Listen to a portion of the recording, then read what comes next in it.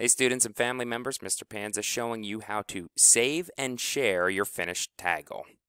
If you logged in as a guest, which again means all you did was came to this link, clicked on the link, clicked Create Now, and started creating a Tagul that way, in order to share it, you're not logged in, so you only have two options. Let me show you those options. Option number 1, copy a link. The way you do that is by clicking the share button, clicking where it says link, and when you get this piece of information here, click copy to clipboard. All that's really doing is copying the web address that you can now share it. In order to share it, you'll want to open a Google Doc, like I did here. I've named it Tagul Address, and all I have to do is go Edit and Paste. There's the address. That way, when you share it with your teacher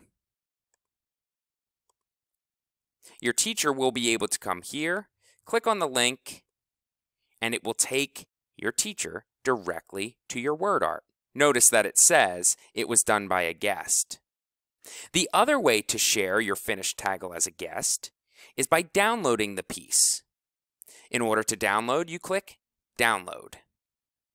I would suggest downloading it as a JPEG. That is a standard picture form. You could also download it as a PNG, which is a picture form, or a PDF. The other versions may be a little tricky depending on who you're sending it to. When you click Standard JPEG, it's going to download at the bottom of the website. When you click on it, it will open up for you in a regular photo gallery. You can now save this to your desktop by making a copy.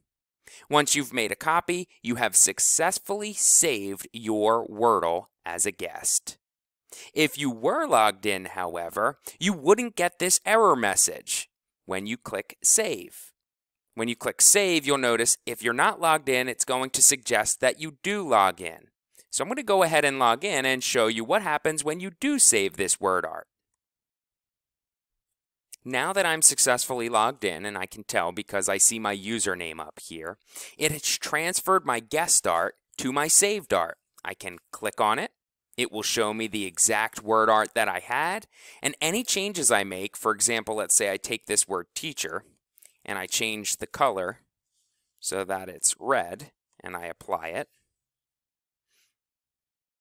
and now I save it.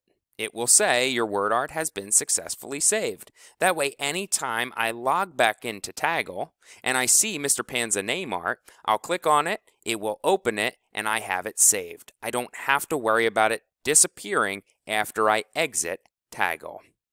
Hope this helps you learn how to save word art in Tagul.